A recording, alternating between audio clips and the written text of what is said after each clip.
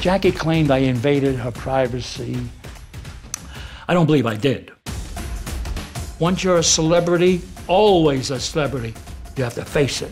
You're a celebrity, you're fair game in public areas. And Jackie was fair game.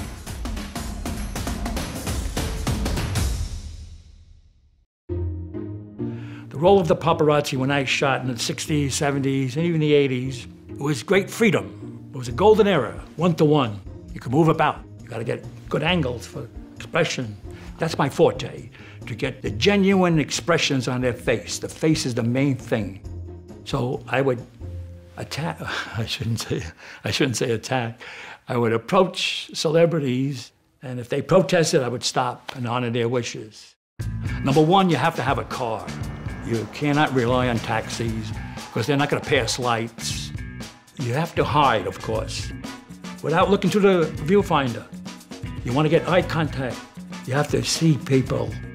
Windows of limousines. Like, you put the camera and the strobe close to the window to penetrate the light so you don't get a reflection. That's how I got the great pictures of Mick Jagger with his eyes, lips open, his mouth open.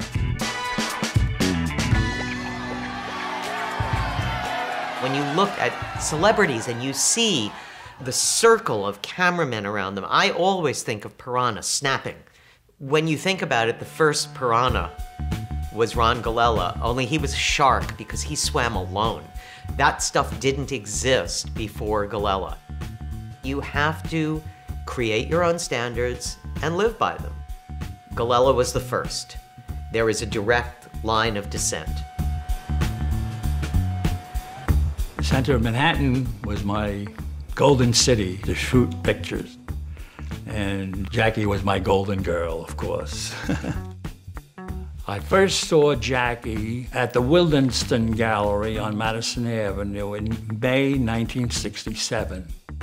She had big, wide eyes, and she whispered softly, and she hardly gave interviews, and it was her mystique that created her glamour, her mystique. And we want to know more about her. And that's the great thing about glamour, mystery. I knew her address, that was the good thing, 1040 Fifth Avenue.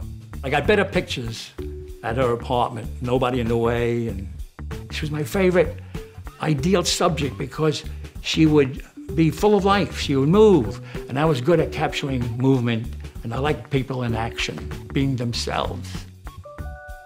I don't know how many pictures of Jackie I got. There's so many, it might be 1 million. I just don't count my pictures.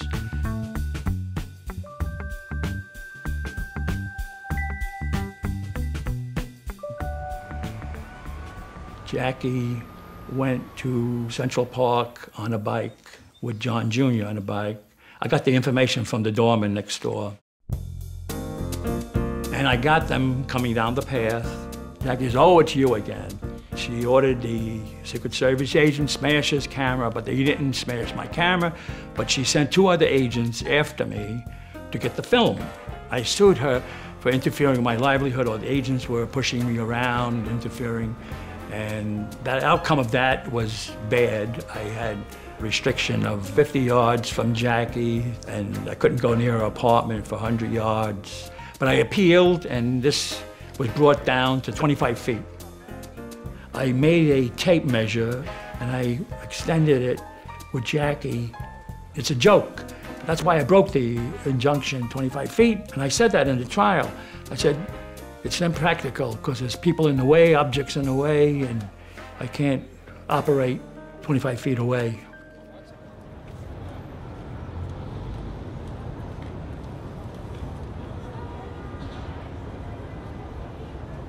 There was a model, Joy Smith, who needed portfolio pictures. And I'm a fool for beauty. I did it for her free. So I said, I'll pick you up, and we go to Central Park. Maybe I'll discover Jackie. And as we left the park, Jackie comes out the back entrance and walks toward Madison Avenue on 85th Street. Then she turns north. And on the corner, I did a brilliant thing. I took a taxi, because you have to hide to get the off-guard picture. And between 89th and 90th, I took 2 shots from the back window, but she didn't see me or hear me because of the noise. And then the driver did something I didn't ask. He blew his horn. He was interested in Jackie.